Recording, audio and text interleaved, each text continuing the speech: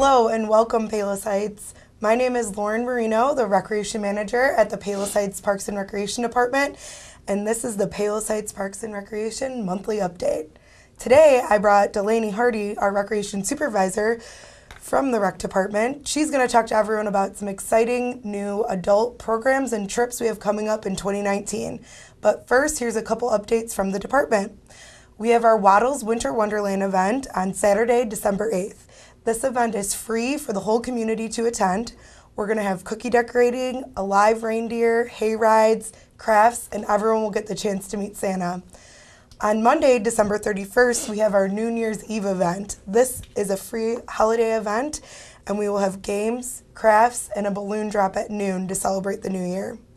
Speaking of the new year, don't forget to get your fitness center membership for 2019. Also, don't forget to check your mailbox for our winter spring brochure. It's going to be coming up real soon.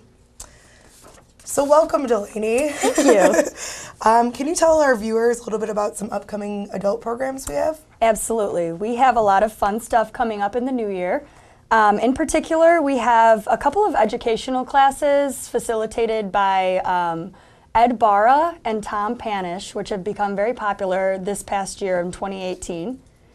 2019, we have coming up a couple courses through Ed Barra, which are Chicago, a City of Neighborhoods. Ed's going to be discussing the attractiveness of getting a job, people coming to America and the immigrant, when they were immigrants coming over to America, they'll talk about improving their lifestyle, getting ahead, and those kind of historical times in Chicago, and kind of how Chicago grew and spread out into certain neighborhoods. There's also a class about urban legends. They're going to talk about things, I mean, we've all heard these warnings and myths in the past, but he's really going to get down and discover the truths through those urban legends. There will also be beginning and intermediate ballroom classes going on at the Rec Center in the upcoming new year.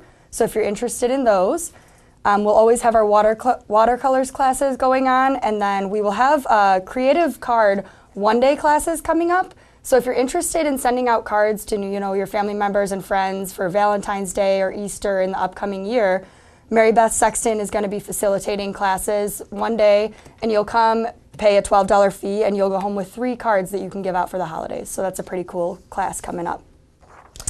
We also have Behind the Headlines with Tom Panish, which has blown up this year. I mean, we had 45 people enrolled this past time, wow. So it's really popular. Discussing current events, kind of things going on in the world currently that it has a discussional kind of aspect to it, so that's really cool. Wow, those sound very interesting.